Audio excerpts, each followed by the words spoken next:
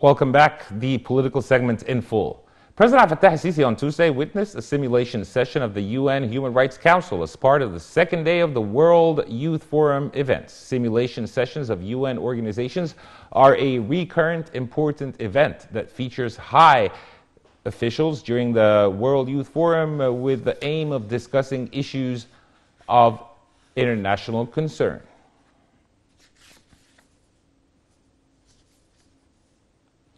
President Fattah al-Sisi on Tuesday addressed the World Youth Forum session entitled From Glasgow to Sharm el-Sheikh, Combating Climate Change. The president asserted that facing climate change risks is possible, saying that new opportunities can be created out of the crisis, as humankind is the sole reason who is capable of construction and destruction at the same time. President Fattah al-Sisi cited the project of lining freshwater canals in Egypt as an example of a mega project aimed at facing climate change challenges. The head of state said despite the huge cost of the canal lining project, it creates promising opportunities as part of Egypt's keen interest in pursuing all sorts of projects needed for sustainable development and protecting the environment. The From Glasgow to Sharm el-Sheikh Combating Climate Change session was held ahead of the upcoming UN COP27 climate change conference due to be held in Egypt's city of Sharm el-Sheikh later this year. Youth from 196 countries are participating in the four-day forum.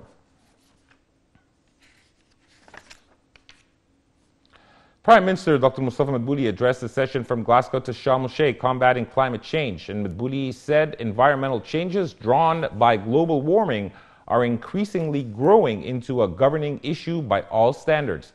He stressed that the world should face these challenges in full determination and speed so as to cope with the challenge posed by them. The Prime Minister added that Egypt has put plans for facing its persistent environmental problems of water scarcity and agricultural and industrial and household waste water treatment. Madbouli confirmed that Egypt is well prepared for the upcoming COP27 climate change conference due to be held in the city of Sharm el-Sheikh next November. He said the conference would focus on Africa in particular and developing nations in general, adding that coordination among those countries over initiatives proposed to face climate change was undergoing. Meanwhile, U.S. Envoy for Climate Change John Kerry participated via video conference at the session From Glasgow to Sharm el-Sheikh Combating Climate Change. Kerry thanked President Fattah al-Sisi for his interest in the climate change issue and for his commitment to hold the upcoming UN Conference on Climate Change COP27. The U.S. Climate Change Envoy called for an active youth participation in facing global warming and climate change all over the world. Speaking at the session, the director of Egyptian Foreign Ministry's Climate and Environment Department, Ambassador Mohammed Nasr, called for the provision of necessary support from African and developing countries through easy loans and grants in order to enable them to face environmental challenges and achieve sustainable development. On the sidelines of the World Youth Forum in the South Sinai resort of Sharm el-Sheikh, President Fattah al-Sisi held a meeting with Palestinian President Mahmoud Abbas. The president stressed Egyptian constant positions in support of the Palestinian cause and reaching a peaceful, fair, and comprehensive settlement in the Middle East that is based on UN resolutions. President Fattah al-Sisi asserted Egypt's keen interest on backing current Palestinian diplomatic moves regionally and internationally that seek a political track that ensures a resumption of peace negotiations. For his part, the Palestinian president hailed Egypt's efforts that would enable the Palestinian people to confront different challenges. On the sidelines of the World Youth Forum in the Red Sea resort city of Sharm el-Sheikh, President Fattah al-Sisi inspected on Tuesday the offices of entrepreneurs, Sons of Sinai Exhibition, Our Heritage Exhibition, and Decent Life Museum. The president listened to participants of the exhibition who hailed his support to their enterprises. The head of state also listened to some folkloric songs, while the participants showed him some handicrafts. On the sidelines of the World Youth Forum, Nile TV's correspondent Noha Ale held this interview with Al-Amin Ishaq Musa, CEO in Nigeria.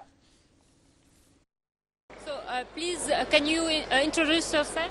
Okay, my name is Al-Amin Ishaq. I am from Nigeria. I studied mechanical engineering from Ahmadu Bello University, and I currently run my postgraduate diploma at Nigerian University of Technology and Management. Yes. Can you talk about your participation in this forum? Okay, I think it's a very, very nice experience. This is my second time here, but I think the improvement has been massive. I really love the way the organizers are trying to give everyone a sense of belonging here, because everyone is important here. So I really love that kind of energy, and I think Egypt is the home for everybody. And what are the difference between the next edition and this edition? You mean the previous edition?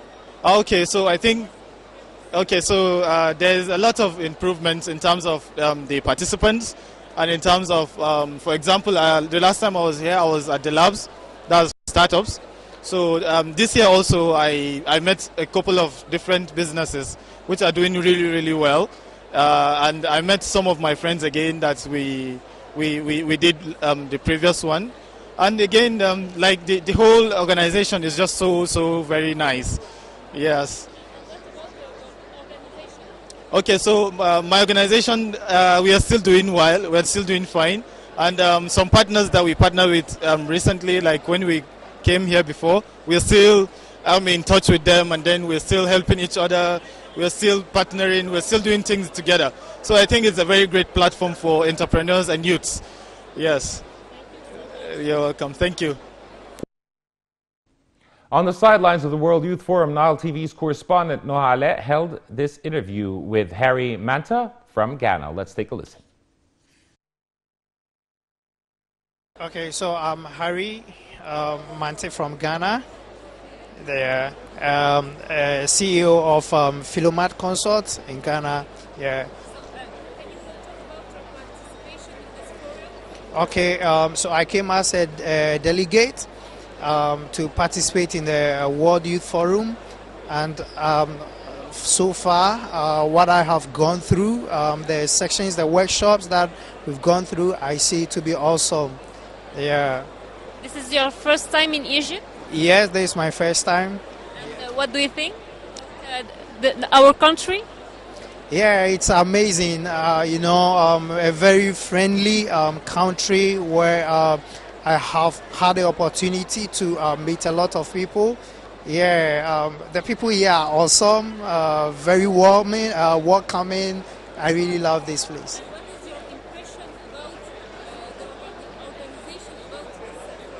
In fact, I would say they've really done very, very well, because gathering a lot of people from around the world for such a conference, they've really, really done very well, and I see everything on point. So, kudos to them. They've done very, very well. Thank you so much. Thank you. Yeah, you're welcome.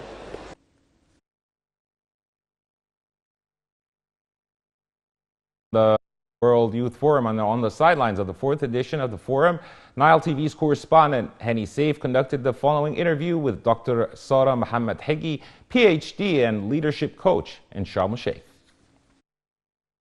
Ladies and gentlemen, on the sidelines of the World Youth Forum, I'm joined here by Anwar Jibawi, the YouTuber, influencer, call it what you may. Anwar, first off, thank you very much for coming to the World Youth Forum, and welcome to Egypt. Thank you. It's such a pleasure to be here. So amazing to see so many different cultures come together. And honestly, I met maybe 100 different people from so many different places, and it's been incredible. This is your first time here in Egypt. How? First time in Egypt. I love it so far. The people are great. I mean, I'm Palestinian. I go back home often, so, you know, I see the similarities there and stuff, so I feel like we're cousins, you know what I mean? Yeah. Well, Anwar, you started off with the Vines. I mean, it was 7 seconds video. Yeah, I'm a big fan. But so with the progression of your videos and the level of production, it goes bigger and bigger by the month. Now, What was it like starting off from the Vine, 7-second videos on mobile phones, up until a proper, full-blown production? I'll tell you the truth, I miss those days.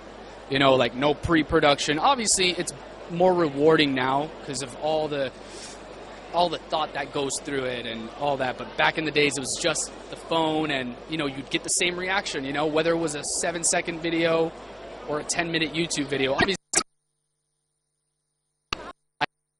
it's easier. You know, love both formats. You know.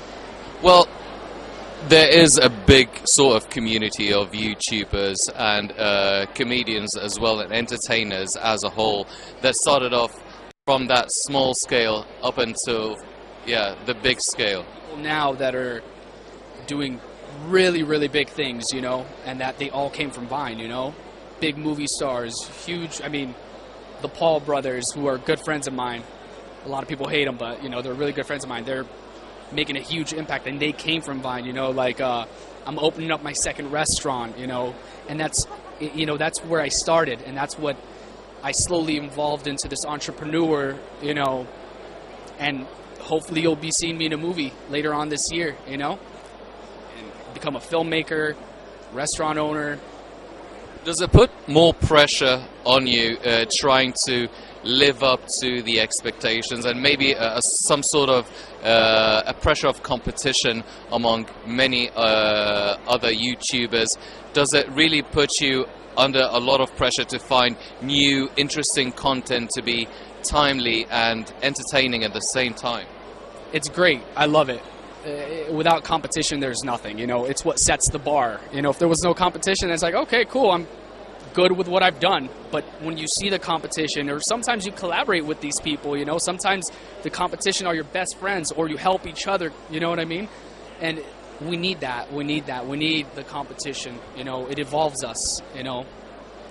Well, you've started off with the 7 seconds videos, I mean Vines, and now you're into practically short movies, you know, 10-minute videos.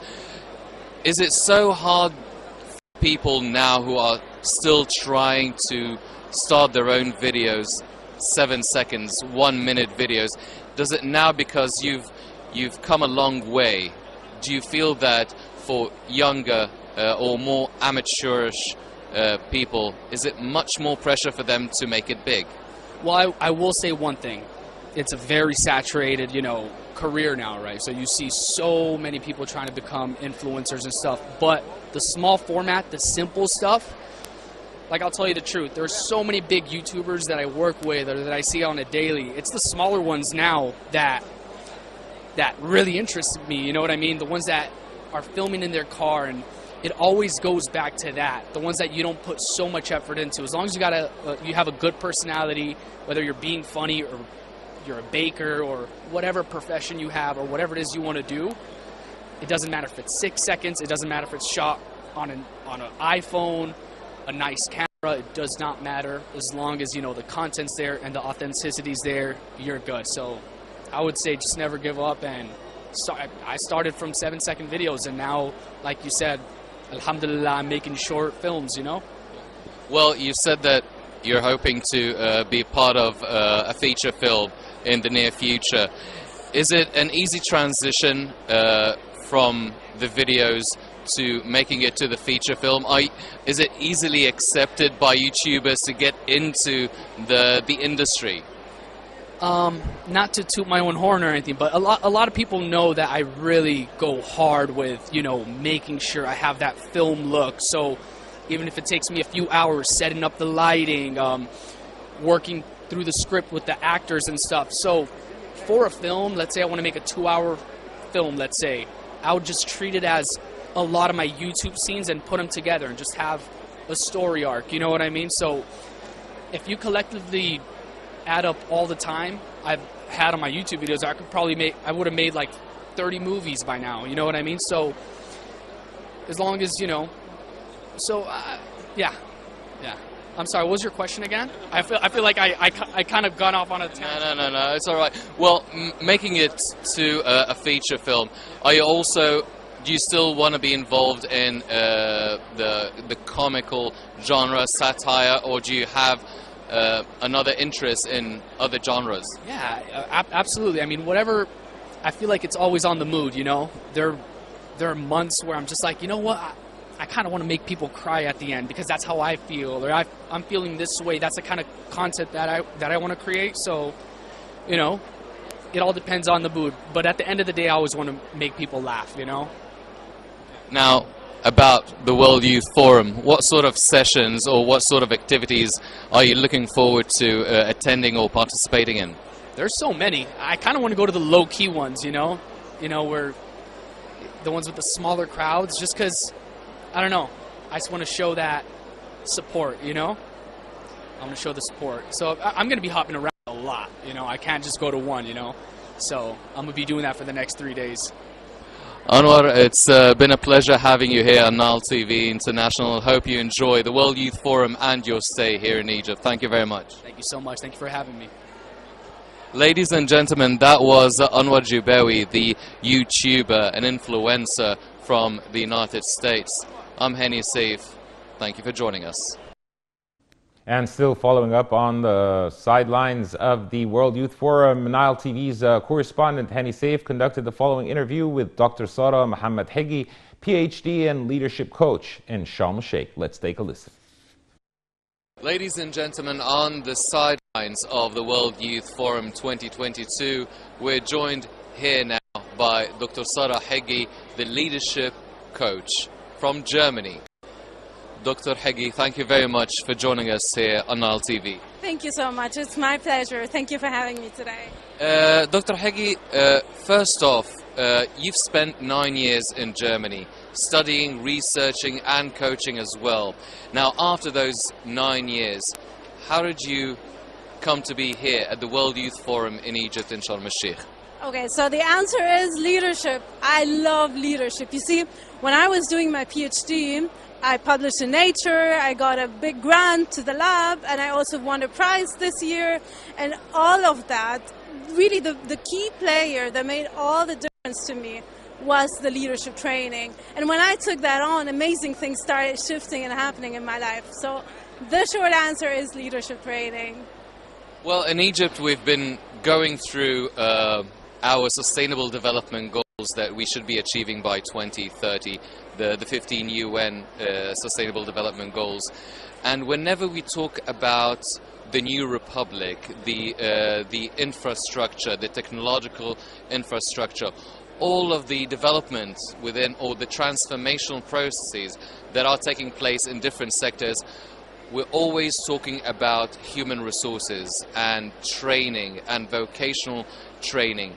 Now, how essential is the vocational training for the process that Egypt is going through and has been going through for the past few years? Yeah, I think Egypt has been going through such a transformational process that requires a new kind of leadership, a new definition, a new paradigm where all of us get included and all of us get to share a conversation for what's possible. And that's exactly what we're doing here today.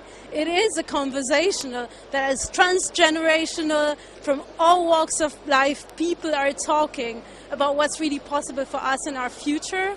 And that, I think, is what Egypt is going towards and is projecting to the world right now. And I totally believe that the leadership training and coaching, obviously, is an essential factor to make that a reality. Because you see, I love what was said inside about how we need to separate from our past and create a new conversation.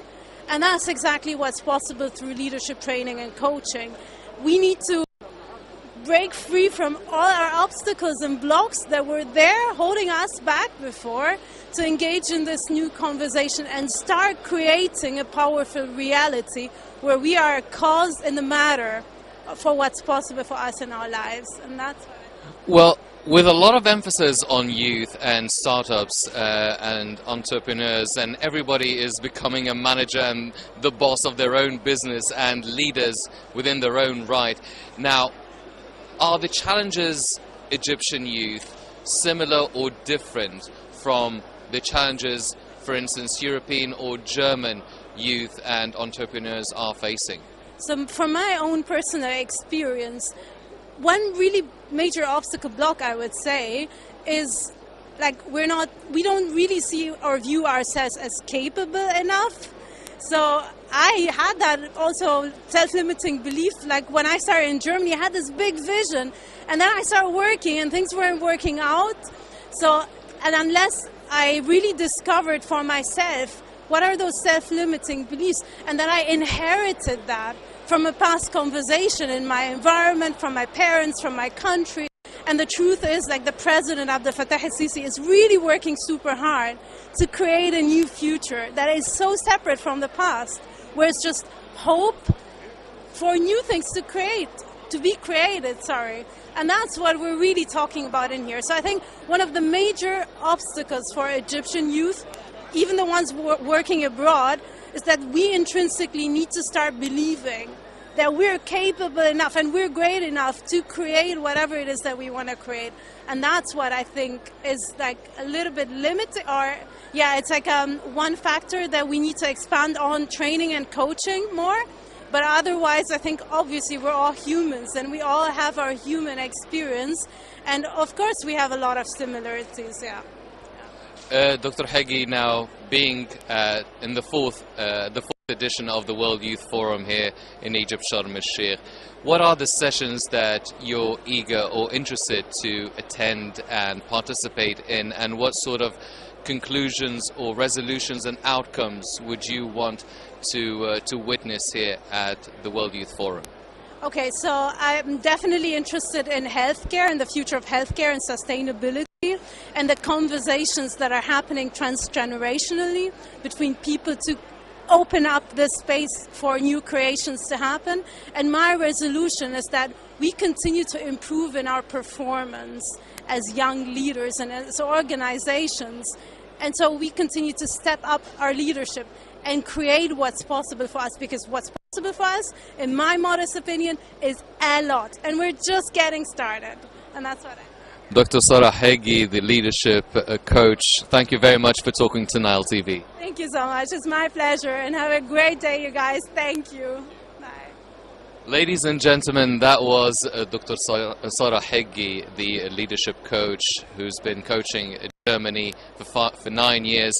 And these were some of the things that are taking place on the World Youth Forum here in Egypt. I'm Hani Saif. Thank you for joining us. And still continuing with our very close coverage of what's taking place in the World Youth Forum, Nile TV's correspondent Hani Saif held this interview with the Russian climate and water resources expert Maria Pushkareneva and the Russian UN volunteer Rivat Kipev. Let's take a listen. On the sidelines of the World Youth Forum, ladies and gentlemen, I'm joined by two of the participants from Russia, Maria and Rinat. Maria is a water resources expert and Rinat is a UN volunteer.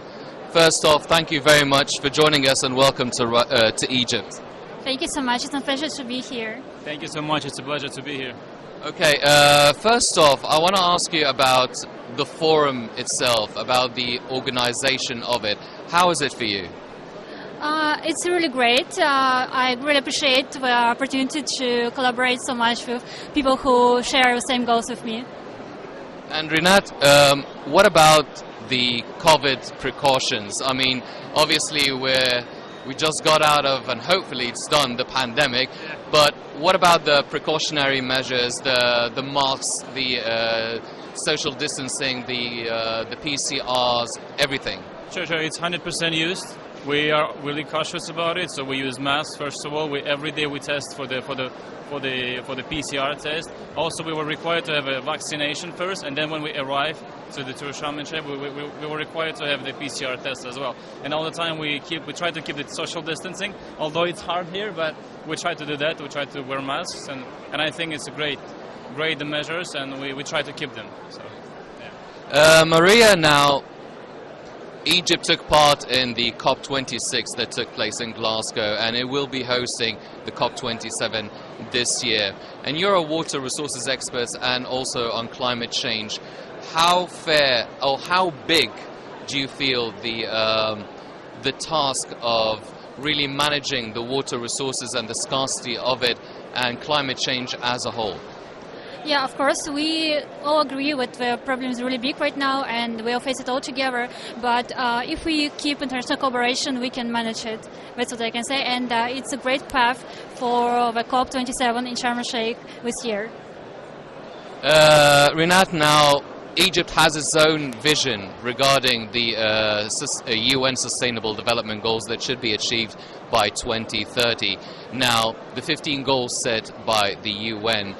How far is Egypt? I mean, maybe you're not an expert on how the sustainable development process is taking place here in Egypt, but as a whole, the UN, how far do you feel the rest of the countries are achieving in terms of really fulfilling the maximum potential of sustainable development? So, see, basically, the SDGs, So we are lagging behind, unfortunately, on SDGs because of the COVID, and COVID exacerbated the process, but because of the COVID. So we had a slow economic growth, the pandemic is growing. Unfortunately, we're lagging behind on SDGs, but now, since the recovery is coming, we see that there is a potential for growth for Egypt, for all countries, and we see that there is a positive trend. As long as we have the investment, as long as we have the partnerships building, as long as we have support from other countries, from the international organization, I think we are getting to the level that we were, that we aimed for.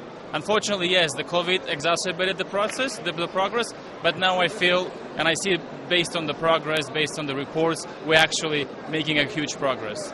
So.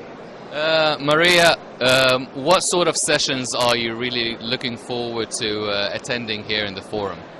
So far, I have already attended the water policy workshop, and tomorrow I'm looking forward for climate change session to discuss the issues all together. What about you, Rinat? Food security, for sure, water sanitation, because it's a basic human right for me and for all people, of course, especially in Africa, and also education and economic growth. Education is a big part of me. I've been trained a lot on education, and I think the education is a key to achieve the prosperity, to achieve the economic growth and everything. Ladies and gentlemen, those are two of the participants from Russia coming to the World Youth Forum, really discussing a lot of the issues being focused on during the 4-day World Youth Forum. Thank you for joining us.